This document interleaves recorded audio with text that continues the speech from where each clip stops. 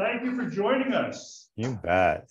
Yeah. So Mike, I've got about 38 or 39 of our top MBA students here at Cal Poly who want to hear us talk a little bit about lean and specifically about lean accounting, if that's okay with you. Well, it's my favorite topic, so. Yeah, I thought you would be ready for that. So Mike, the one thing I'm not ready for is to give you and do justice to your introduction. So if you could maybe introduce yourself, just the Cliff Notes version in 38 seconds or less. Is that a good tack time for you? Yeah, you got to set the timer though. So Mike DeLuca, I've been in finance for about 3 decades. Mostly in healthcare, started in the early 90s, worked 20 years in an organization where I was responsible for lots of aspects of finance, mostly financial planning, analysis, decision support. Implemented lean, ran the organization lean for over 10 years, did a lot with lean finance, lean accounting. Left the organization, did 8 years of consulting, and now I'm back in a CFO role in an organization that's adopted lean in operations, but I'm working to bring it to the finance team too. So I don't know if that was 38 seconds, but it was pretty brief. Yeah, no, that's good, Mike. Thanks for doing that. So I know I gave you a standard list of questions, and the first question usually starts out with, how'd you get to, or actually, I guess the first question is like, what's lean about your job, right? So maybe you're kind of stepping into this role about getting sort of lean to play nice, I guess, on the accounting side, finance side of a business. Yeah. Maybe you can sort of start out about like what do you see that role being, or what does that role look like? So I think starting out, this is pretty common, I think, with a lot of lean leaders coming in. First thing to do is really to go observe the current state. So I'm spending a good bit of time, like we're in the second phase of month-end close now with the team. And I've just been walking the process from the perspective of process observation. Now I'm getting the team ready for the next phase of close to do data collection on why it's going the way it's going. And I'm, giving them a, challenge to cut the close window in half. But that's one of our first process improvement opportunities. I think from lean finance leadership coming in, it's important to really be thinking both in terms of what's going on in finance and accounting, but also what's going on in operations that's driving the accounting results. So part of it is me partnering with the head of clinical operations to go out and see what's going on, do process observation, and be, what I imagine we would say in Gemba, right, out there with the clinical teams. So that's a quick answer. If you want to explore that, or I have other questions, I didn't want to take too much time on any one question so that we have latitude to jump around. Yeah, no, and I'm going to encourage the students either online or the students here in class and we'll jump into the conversation, because I don't want it necessarily to be all about me. Mike's committed to spending a half hour with us. He's a busy guy, and I really appreciate it. But I also want to make sure that we're delivering the value and the understanding for the students. Mike, to tie it into the class a little bit, last Monday, we sort of started like the first half of a pull simulation, right? Or push-pull simulation, right? So we're doing little index cards and putting them in envelopes, and we had a nice little mess. And we're actually, after we get done with you, we're going to start sort of listing our observations and asking maybe, what are some good questions to ask about the process, or ask maybe about what the customer wants. Do you have a set of questions or things, like you said you were observing? Yep. Yeah. How do you coach the team, or what do you ask them to look at, or how do you approach it?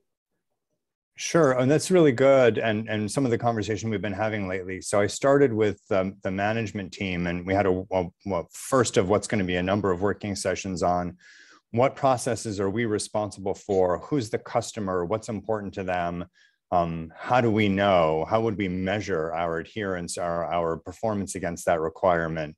And then what's the target? So an example is payables. Who's the customer of payables? Well, I won't go into all the possible stakeholders, but the vendor wants to get paid the correct amount on time. How do we know that? And then, we've got data in our AP system that says, when did we get the invoice? When did the payment go out the door? There are other things too, like did we incur late charges? Did we miss early payment discounts? But I think one of the things that I want the team to start looking at is what now? Okay, great. Now we're measuring this lead time between when the invoice comes in the door and when the payment goes out. What's actually happening, and how would we relate that to what we would call value added in making that payment happen versus waste? And so the team's learning an awful lot about what the different types of process waste are so that they can look at that. But I think it's important to have the context of waste in the context of what value for what customer or stakeholder. So that's one example. Yeah. It's funny, we're also sort of talking at the beginning of class. I was, so one of my challenges is to have an on-time start to this class, and we were talking about the importance of sort of defining exactly what something like on-time start means. And you threw out a bunch of things that maybe are measurables or things that we can look at. But do you guys do a lot of discussion and clarification of definitions, or is it pretty cut and dry? Do you use sort of the everybody in accounting knows this or whatever? How's that work for you? I think we're needing to do an awful lot of definition work. As a matter of fact, I just got out of a working session between HR and finance on just defining what an FTE is.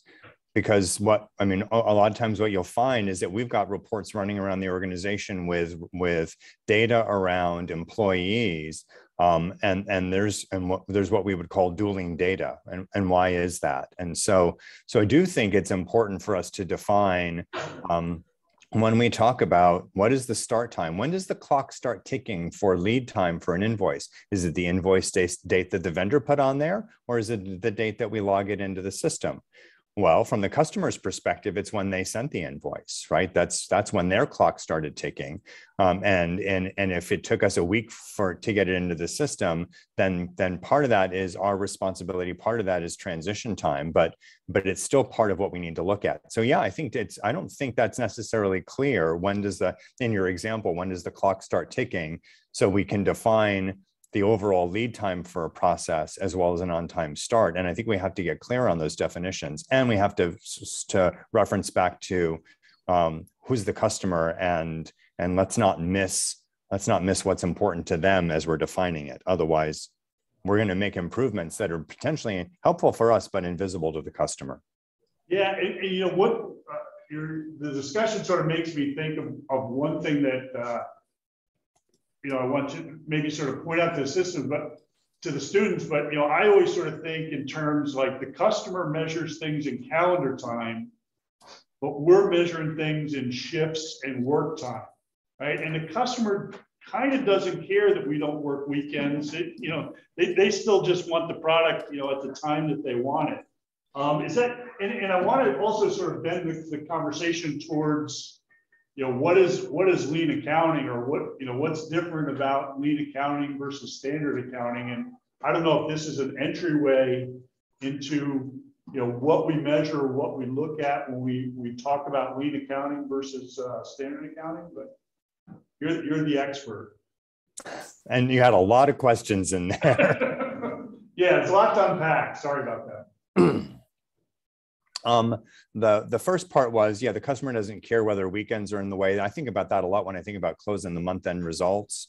Accounting teams want the first day of the month to be Friday, so they have a weekend to work, but that's really overburdening the team.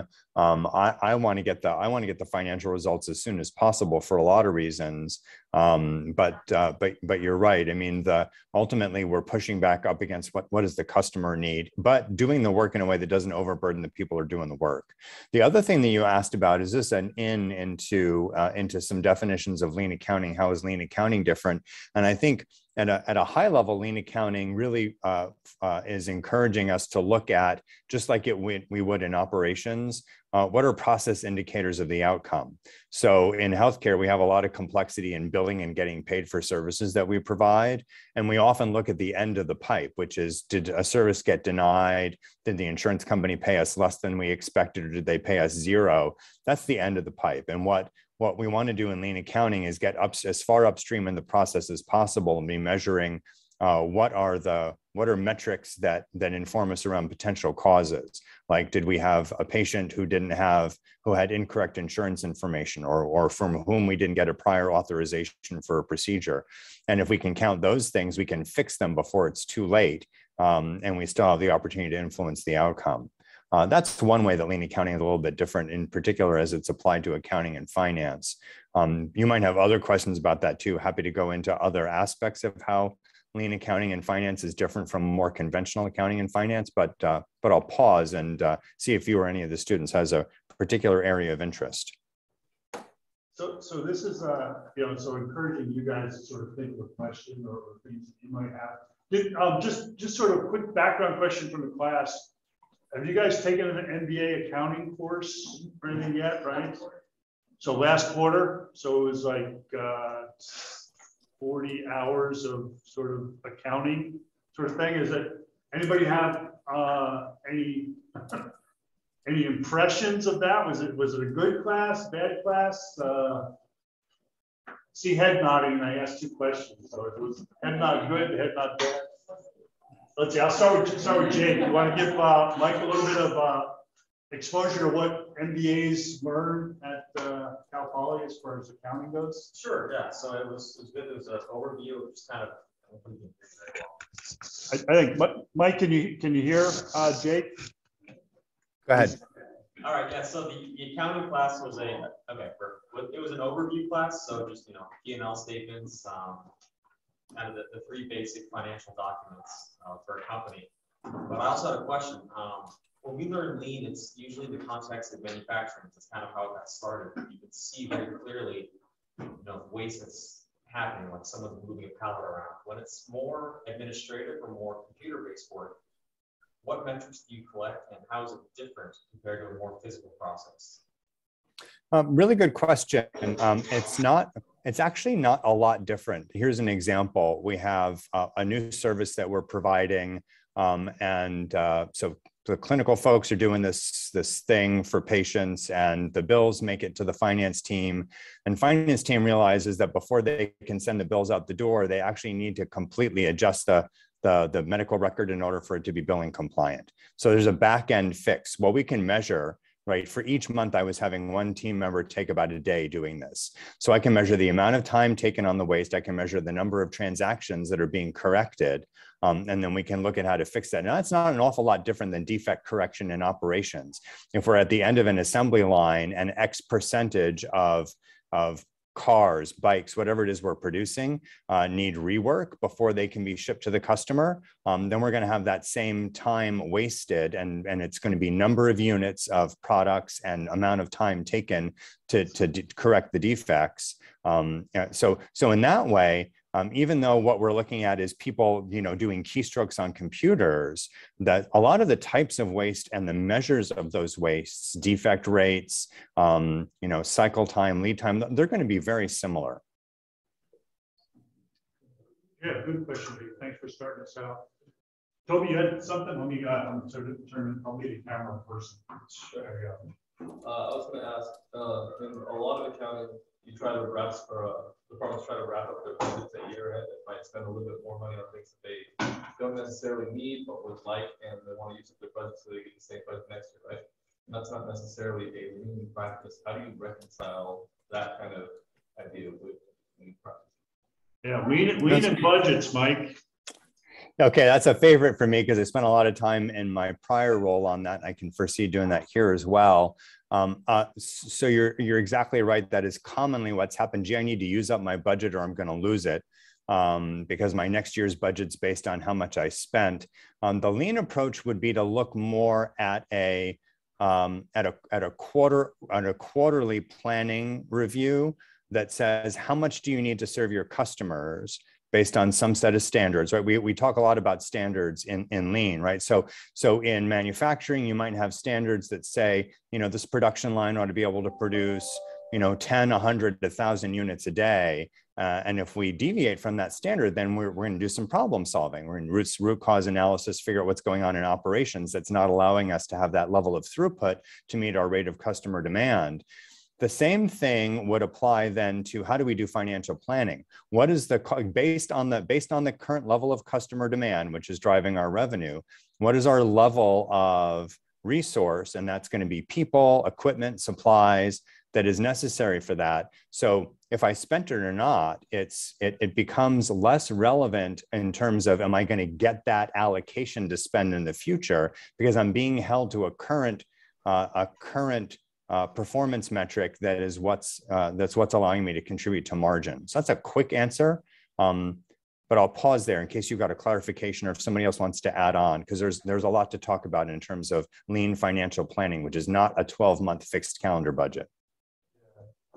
A little bit building off of that. You might want to up the volume. This is the microphone for you guys. Sorry, it's not this. Yeah, it's okay. Yeah, a little building off of that. So if teams are more accurate in predicting their budgets and forecasting that, are you more likely to give them their exact budget and not push back as much as teams that are less accurate in predicting their budgets, or how does that work? I'm actually not going to give somebody a budget. I'm never really going to say, as a lean finance leader, you have permission to spend that is any different than what we agree is a requirement now to meet the rate of customer demand. So it's not that I'm going to go out to a director of a part of operations and say, what's your estimate for what you need? We're going to line that up with what is actually required to meet customer requirements, and then we'll check that on either a monthly or a quarterly basis, depending on how quickly customer demand changes. But I also have the expectation that in real time, if customer demand has an uptick or a downturn, that the manager is going to, or the director is going to manage to manage their expenses to the degree that they can to meet that change in customer demand. So it's less about, for me, it's less about, are they good or not good at predicting what they need? It's more about, are we holding to an operational indicator that's going to result in the financial outcome. How do you pick your indicators? Is Toby's follow-up question. How do we pick the indicators? First of all, we spend some time looking at what actually drives revenue.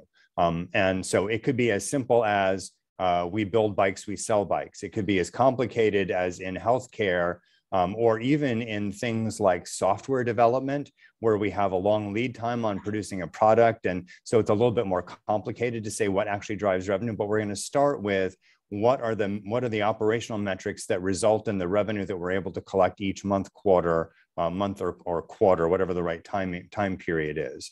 And then we'll look at how that relates to what's driving our consumption of operating expense.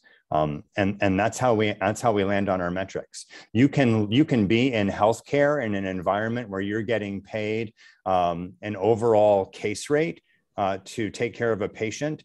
And it's not going to make any sense if you get a certain dollar per month amount to care for patient X. It doesn't matter how many services they use. You're just going to get that flat amount.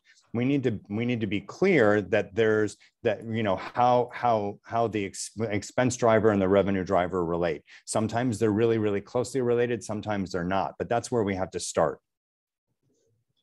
Yeah, thank you, Toby. I think makes me I guess so companies usually come at lean accounting maybe from the operations side, right? So the manufacturing or the services operations folks kind of get the drink the lean Kool-Aid, and then it's about trying to convince the finance and accounting folks how to go along with a little bit. So for these guys, going into companies, I guess what would sort of be their sort of key things to look for in trying to, make that alignment happen, or like, what are the steps, or how do you go about making that happen? I think the first thing that I look for, if you're an operations leader, is there any information that's coming from finance or accounting that is either confusing or complicating your focus on continuous improvement in your lean operations?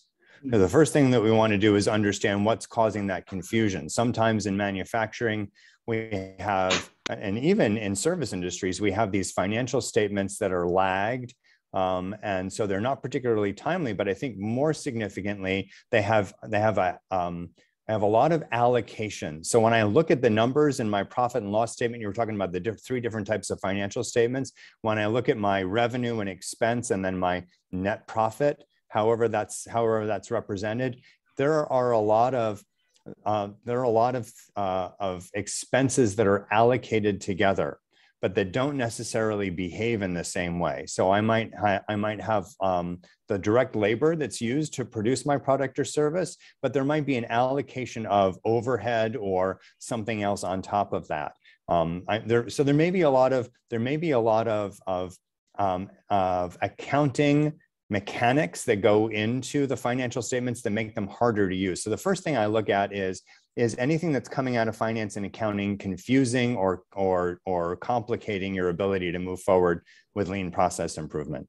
Mike, I want to interrupt at this point because it occurs to me. So one of the things for this week's preparation is the class had to watch the movie The Goal. Right.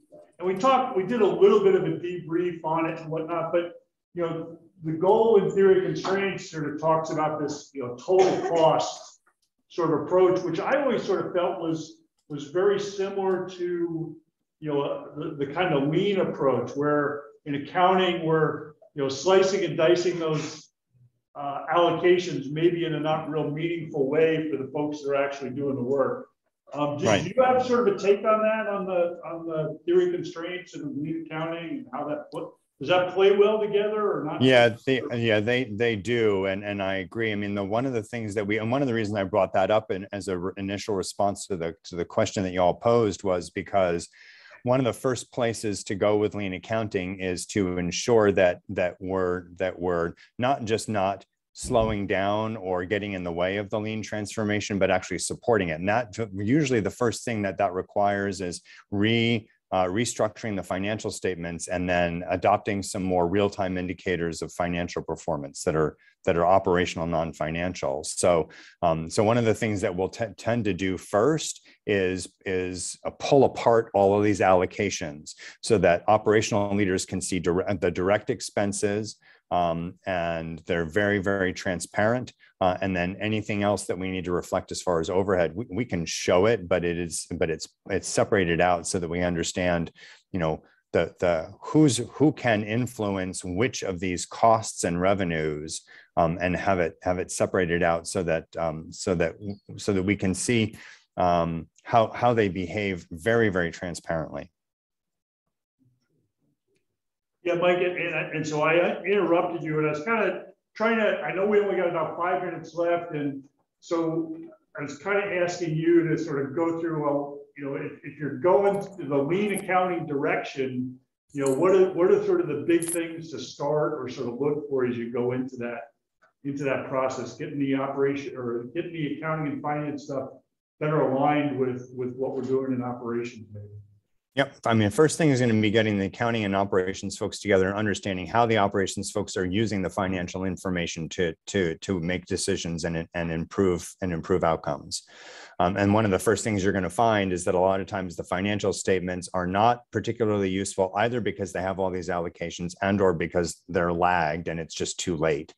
And so that's one of the first things that we want to address is the usability of the financial statements and the other performance reporting information that's going to operations.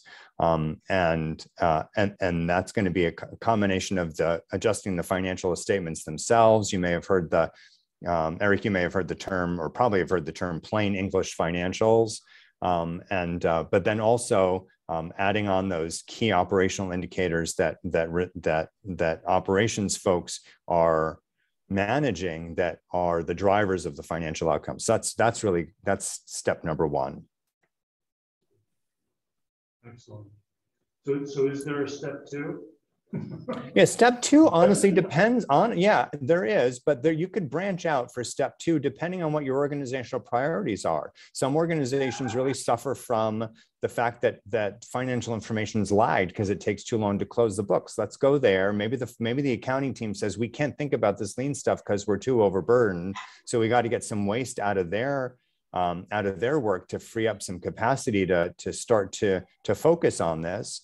You may have, like in healthcare, one of the first places we go is the revenue cycle, the billing processes, because we often have so much defect correction and so much potentially collectible revenue that we're not collecting. So it's going to depend from there on your organizational priorities, your industry, and understanding that. Yeah.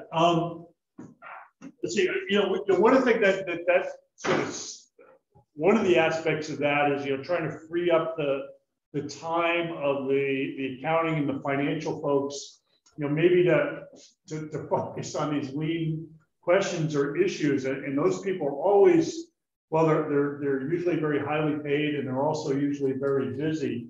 But when you were talking about it, it made me sort of reflect back to what we did with the quality folks in the operations area, where we took them and said, okay, instead of being inspectors and policemen, we're going to now make you sort of consultants and coaches on telling the organization how to improve quality. Is there a similar thing you think, or role for the accounting? Is that sort of a similar sort of play? It's a very, very similar play, and I know some of the founders of the lean accounting thought movement in the US really started with that, is flipping the proportion of time that finance and accounting professionals are spending just doing transactional work, a lot of which is defect correction, to using the skills and capabilities to be more of a business partner, business consultant for the organization.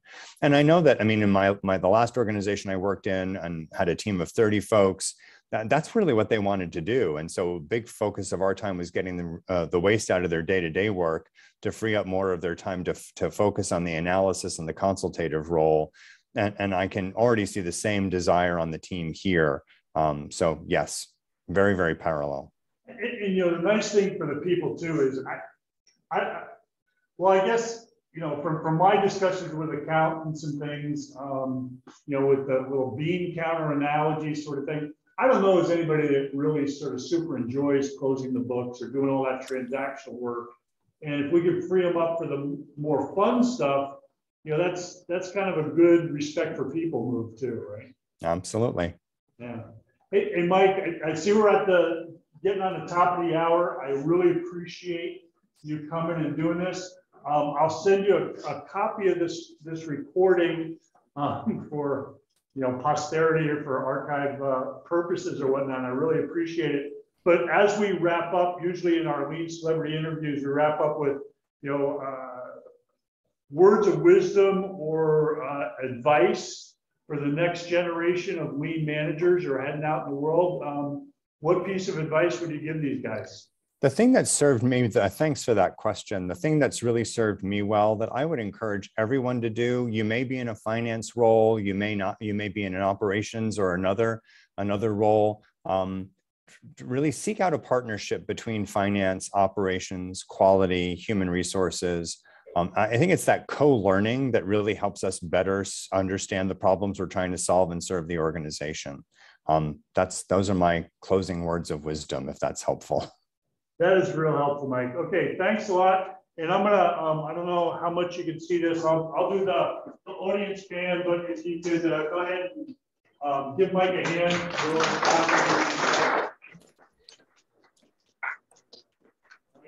We got that on camera, Mike. Thank you. Feel free to send free to send follow-up questions. Always happy to come back. I really appreciate your all's time. Okay, good deal, Mike. Take care. Thanks. Bye-bye. Bye.